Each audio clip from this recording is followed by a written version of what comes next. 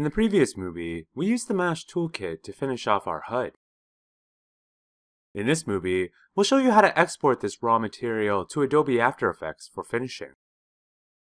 You can either continue working from your previous file, or load the provided Mesh UI Part 6 Start, provided in the link in the description.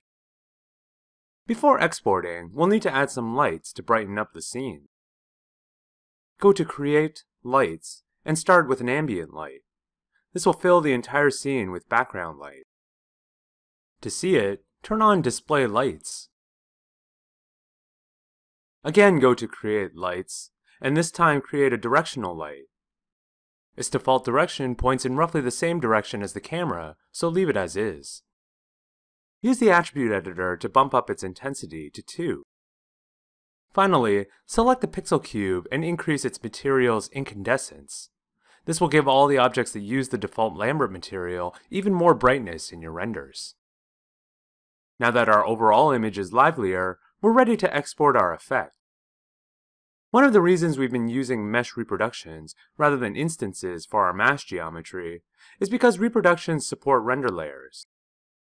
This feature allows us to render our overall scene one mesh effect at a time, so we can then import them into After Effects on distinct layers. This will provide us with maximum flexibility during the finishing process. First, output just a single render by clicking the Render Current Frame button here. By default, Maya uses a built-in software renderer to output the current frame of your scene to a 2D image. However, this is just a single comped image of one frame of our animation. We want multiple images of each separate component over the entire animation. For that, we'll need to do a batch render. Go to the render settings. Instead of using the software renderer, let's switch to the hardware renderer via the dropdown. The hardware renderer is the fastest renderer available, and although the image is pretty basic, it's enough to suit our purposes. Go to the Maya Hardware tab and select the Production Quality preset. Go back to the Common tab. Set Frame Animation Extension to Name Number Extension. This indicates to Maya that we want to batch render multiple frames. While you're at it, set the image format to a more standard PNG, and the start-end frame range to 1 and 120. Also set the renderable camera to HUD camera. Now that our renderer is set up, we next need to separate out our layers. We can do that via the Render Setup window. Currently there are no render layers in our scene, so create a new one by clicking the button here. Name it Earth Layer. Now we can't place scene objects into this layer on its own. First we need to add a collection. Right-click the layer and select Create Collection. Name this collection Mesh Earth Collection. Notice the property editor is now populated with attributes. The one we're most concerned with is this box, which lists the contents of our collection. We'll want to add our Earth object to it. Middle drag the Mesh Earth ReproMesh from the outliner to this box. While you're at it, also disable the Include Hierarchy option, since we only want the Earth mesh and not everything attached to it. Now try turning on the visibility of only this layer by clicking the eye icon next to the layer name. Maya displays just the globe. Meanwhile, if you click the eye icon next to the scene at the top, Maya displays the entire scene again. Now let's add another layer for the bolts.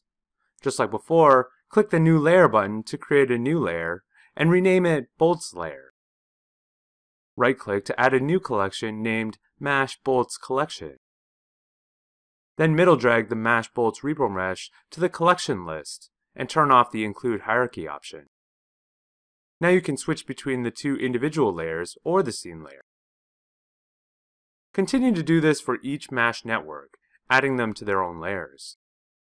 For the plexus sphere, make sure you place both the ReproMesh and trails geometry in the collection.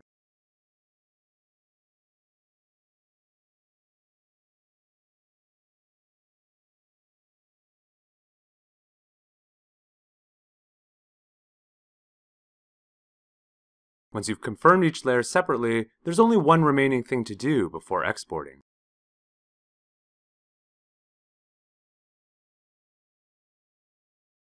Go to the File menu and click Project window. A project folder holds all the elements of a scene in one place. Ordinarily, we would set this up before we start working, but in this case we can get away with setting it now. This will ensure our rendered images appear in the appropriate subfolders. Create a new folder or use the folder already containing your scene file. Now we're ready to batch render. Go to the rendering menu set using this drop-down box. Then go to Render, Batch Render. If you watch the status line, you'll see when Maya begins batch rendering the images out. Now all you need to do is wait. If you go to the Images folder in your Project folder, you can see that Maya has split up all the rendered layers into their own folders, which contain image sequences.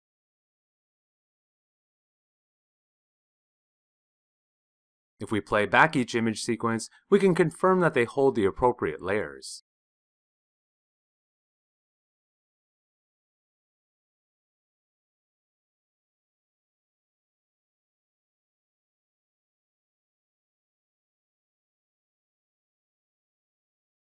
Now we can import them into Adobe After Effects, or the finishing software of your choice, one layer at a time.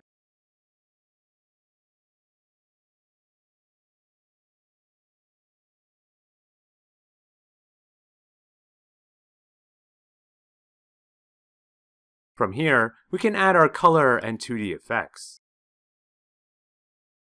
However, suppose we want to make changes to our footage. For example, the static camera is a little boring here, and it's a little too busy seeing both the front and back of the globe turn in different directions. The good news is we can fix all these things in Maya and then port those changes back to After Effects. First, let's mask out the back of the globe. We can once again make use of our Earth sphere to accomplish this, so select it in the outliner and press Shift-H to unhide it. Obviously we don't want it to show up like this, so right-click the sphere and select Assign New Material, then go to Use Background. This colors the sphere to match the background, thereby masking out the effects behind the sphere. Now we need to export these changes back to After Effects. However, rather than export everything, let's just export the layers affected by our changes. Open the Render Setup window. Notice that each layer has this renderable button that indicates which layers can or cannot be rendered. Disable all the HUD UI elements and the overall scene layers. These are layers that won't be affected by the change we just made. Make sure to add the Earth sphere object to these layers so it's included in your re-renders.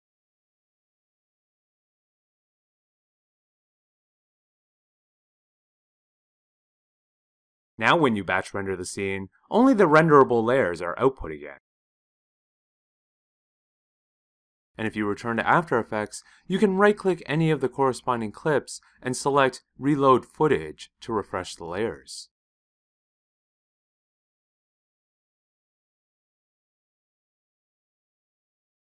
You can use this kind of workflow to move back and forth between Maya and After Effects for quick iterations of your effects.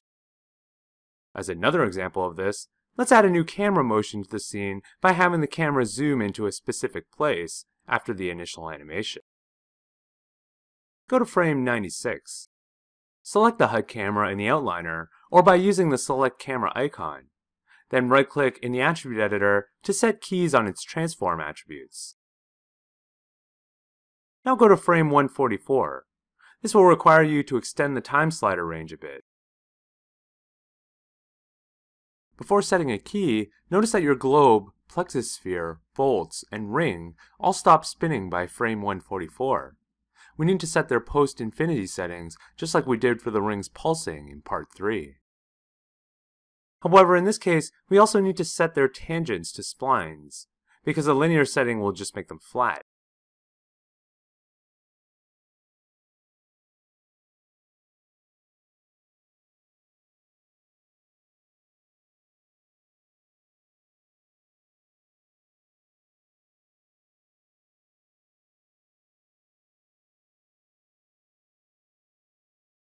With that done, you can now zoom the camera into the USA. Set another key on the camera's appropriate transform attributes.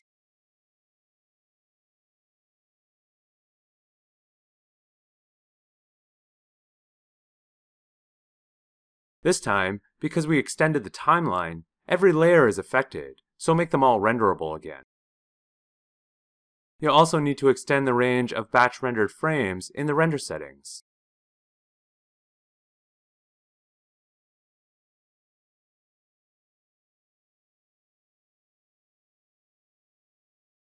And like before, update all the media in After Effects.